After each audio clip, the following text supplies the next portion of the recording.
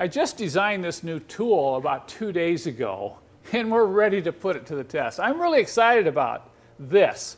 And if any of you have worked on these old diesel engines, particularly trying to remove and replace those braided hoses that go between the fuel injectors, you're going to get a smile on your face and you're going to say, okay, Ken, I know exactly what you're talking about. Like most tools we've developed here in my shop, this one comes out of frustration. I told my daughter, Kai, I should have done this 15 years ago. But this past week, I just got so frustrated. I said, you know, I'm going to make a tool. And we did it. So here it is. I'm going to move the camera in close and show you how this works on this old 240D here. I'm going to start removing these fuel injectors, and I have to remove the return hoses first. If you've worked on these old diesels before, you've probably already found your own technique to get these hoses off and then back on. It's really tough to get them off without damaging them.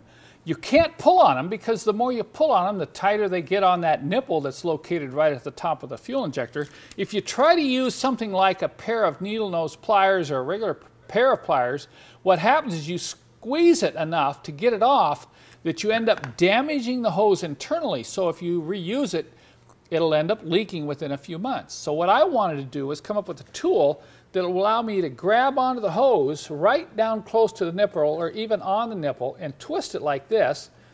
And then if I twist it and get it loose, I can just pull it off just like that. And look, see, that hose is not damaged. Now, I generally recommend that you replace the hoses every time you remove them.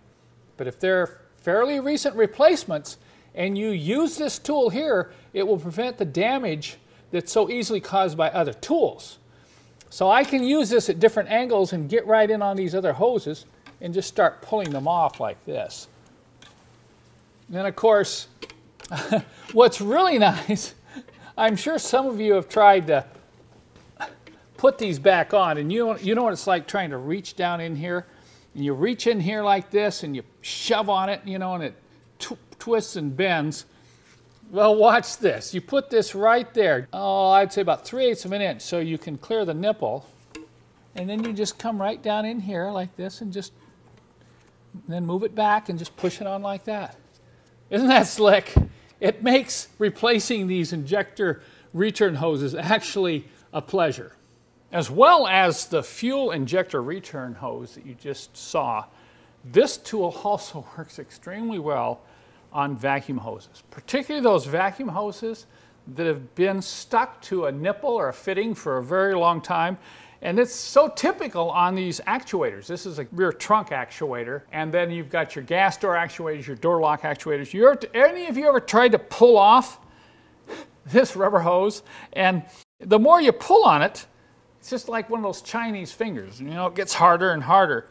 Well, watch what happens when I take this tool, and I'm just going to come in here and lightly grab right around the hose where it goes over the nipple, and then I'm going to twist until it breaks free, and then I can loosen up a little bit of my grab, come out here, and it just comes right off. So you can use this for vacuum hoses in and around the engine, in and around your vacuum door lock system, and let me tell you, this is really handy. This is one tool that every older Mercedes owner should have in their toolbox. I'll leave a link in the Show More part of the description. It'll take you right to this on my website.